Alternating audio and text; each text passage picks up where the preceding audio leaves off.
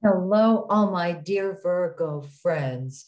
This is Maxine Taylor, and I have your forecast for February 2022. I have to say that in order to create that neural pathway.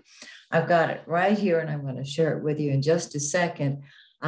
Before we do that, though, I want to respond to all of you who have over the years asked me to please teach you astrology. I want to tell you, I've got major plans in the works with Mercury and Venus, both being retrograde or both having been retrograde. Well, I don't have to tell you what's been going on. It's been going on in your life as well.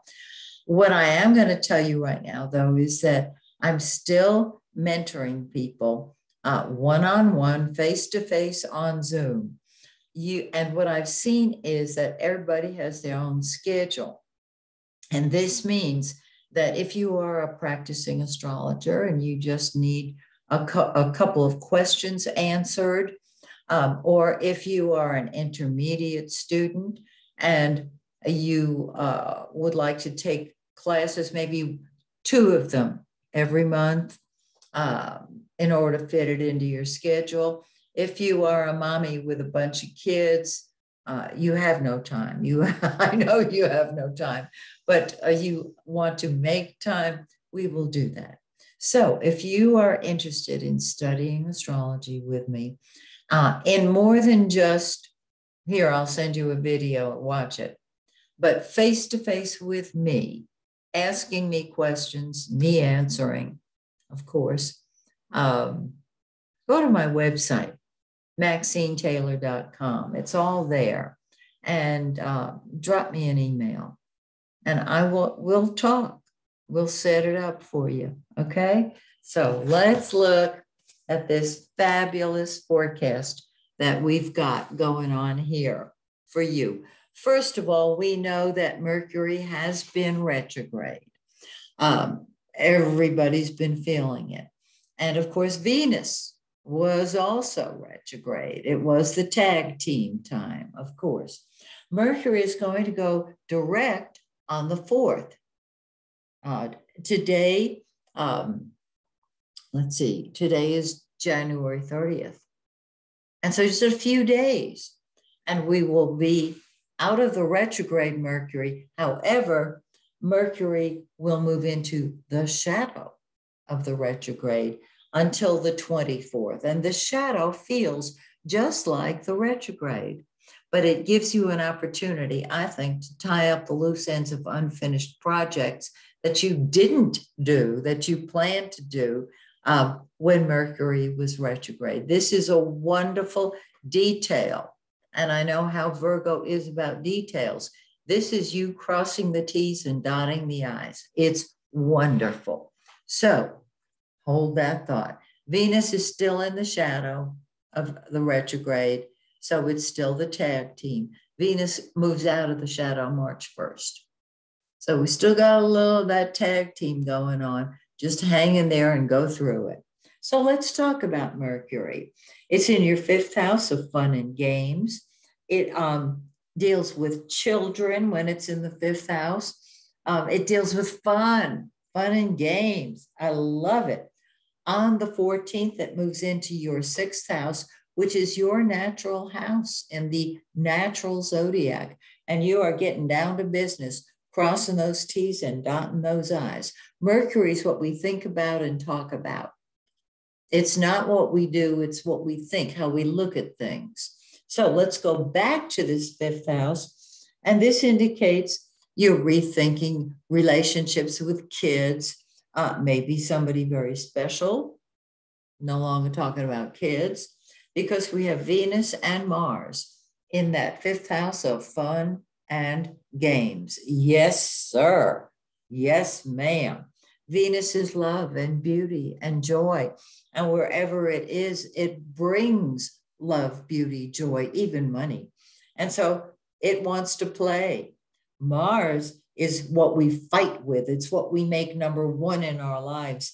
It's what we'll fight for and fight with. Well, you take Venus, love, and Mars, passion, and put them together, which they are. on the 13th, 14th, and 15th, they are conjunct. They are in the same degree of the zodiac. Valentine's Day is on the 14th, isn't it? And so this is love and passion, and it in the fifth house can mean a terrific social life for those few days. Doesn't mean your love life will drop off after that, but I'm going to suggest that you celebrate Valentine's Day this year. Now, this involves children too, and so you may find if you're a grandma or a grandpa, you're loving spending that time with your grandson or granddaughter or multiples. It's simply a time to have fun, and I'm saying do it, do it, do it. Okay, so Mercury then moves into your sixth house on the 14th, where you're thinking about your health, you're thinking about your job, and the sun, the center of our solar system, the center of our lives, there it is in that sixth house, and it is the giver of life. What it does is it helps you at work, it helps you with your health. This is just beautiful. The sun is going to move into your seventh house of partnership on the 18th, and it's interaction, partnership, whether it's a business relationship, a personal relationship. If you're very well known, it can bring you before the public. The seventh house is the public. Oh my goodness, but all of your relationships light up. And I'm saying go for it. It's terrific, especially since Jupiter, the greater benefic, is there blessing you in all of your relationships. Venus is the lesser benefic. There's nothing lesser about it. It's gorgeous. Jupiter is joy. It is truth. It is joviality. It is generosity. And so wherever Jupiter is, it expands. So if there's nobody special in your life after the 18th, get out there and find them, or allow them to find you. That's just what she wrote. It is terrific. Now we have a new moon on the 1st, February 1st, in 12 Aquarius. Find 12 Aquarius in your birth chart. And this is where the energy starts moving forward in the area of work, health, and service. With all of this activity with others, it's no surprise that 2 weeks after the new moon, we have a full moon in your 12th house of behind the scenes activities that says, go away, world. I need my solitude and privacy. And so the full moon on the 16th is in 28 Leo. I suggest that you look at your birth chart and find 12 Aquarius as well as 28 Leo. Combine it with what I've just shared with you, and you will have the total picture. And so, my dear friends, till we meet again next month, may the stars shine brightly on you and yours. Bye for now.